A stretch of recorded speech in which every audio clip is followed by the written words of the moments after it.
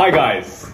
So today I'm back at Cambridge to get my master's, and I thought since I'm in my room, I'm gonna give you a little bit of a tour of what a room at Cambridge actually looks like. This is pretty typical of a Cambridge room. I was at Pembroke College, Cambridge, and this is one of the rooms at Pembroke. So basically we're back here and they've given us a room to stay in for the night before we get our master's tomorrow. So I thought, why not just give you a tour? What does a Cambridge room actually look like?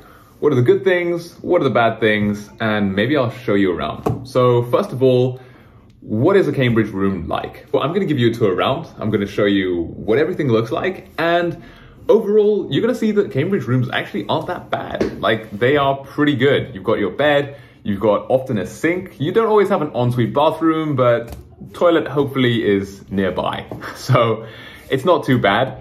And you do also have a desk. So I'm filming this from the desk, which is just below this camera. I will show you what it looks like. And generally, when I was an undergrad here, I used to just study in my room. You can go to the library, which is just over there to my left. I'll give you a tour in a moment.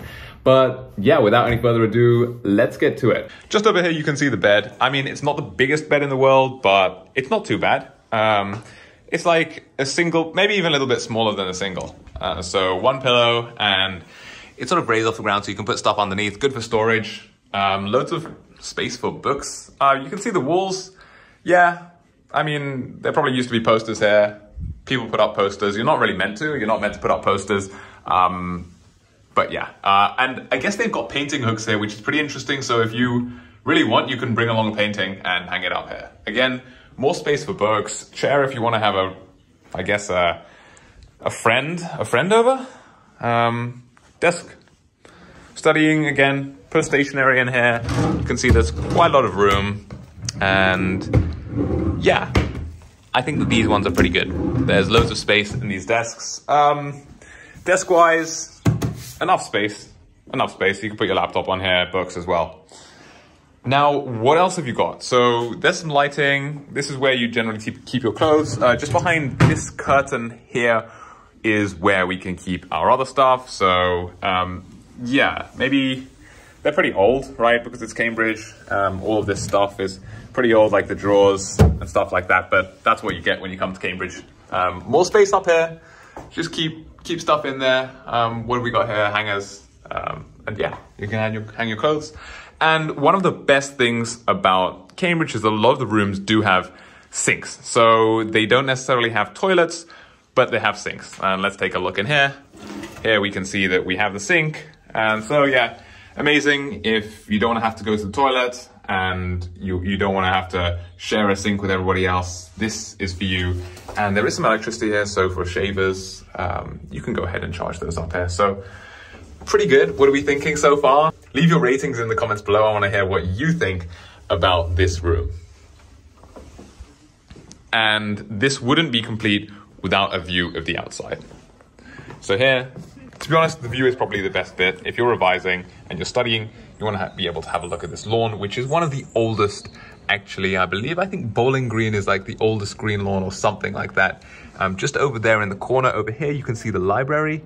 This over here is the chapel, and just over here is the GP, or the JP rather. You can see other dorms over there.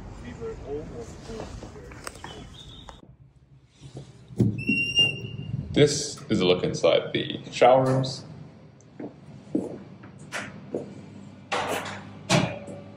As you can see, there's enough room for one person. Stuff, place to put clothes and stuff. Quite a few of them. For showering up in the morning. But yeah, overall, rooms are pretty good. Often better than the US, because if you look around, there's only one bed. Why? Because you don't have any roommates. So that is perfect if you don't want to be disturbed.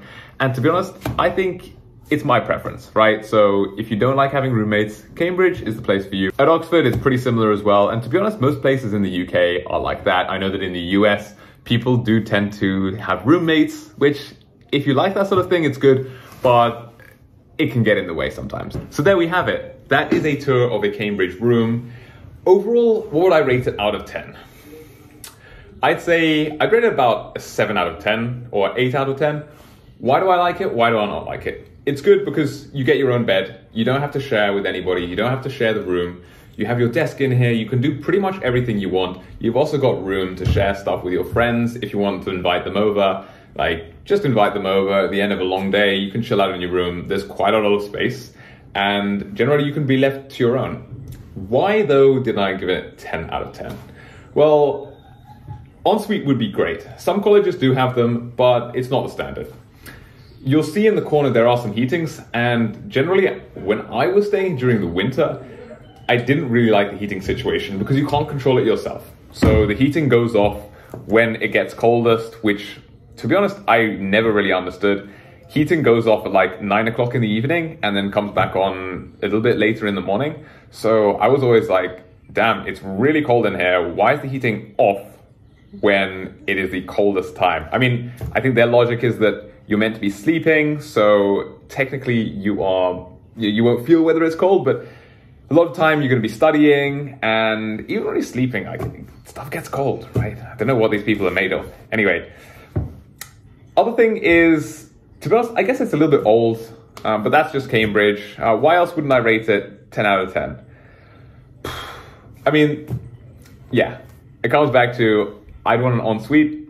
If I were, like, my dream room would have an ensuite, and it would also, I guess, just be warm. And that's pretty much it. I mean, it would be renovated as well, but you really can't complain too much when you compare it to other universities. Like, I'd say generally the room standards are pretty good. You'll find some mold on the walls sometimes and stuff like that, but hey, what can you say? Oh, and final thing, Wi-Fi. Wi-Fi is generally not that great, but again, you can sort of live with it. These buildings are like 500, 600 years old, so the fact that they have Wi-Fi is actually pretty impressive. So that's my review. Make sure to like and subscribe and leave your comments about what your favorite room would be like and what you would want to have in your perfect room. Also, let me know what your favorite university in the world is and where you want to stay. Like and follow for more.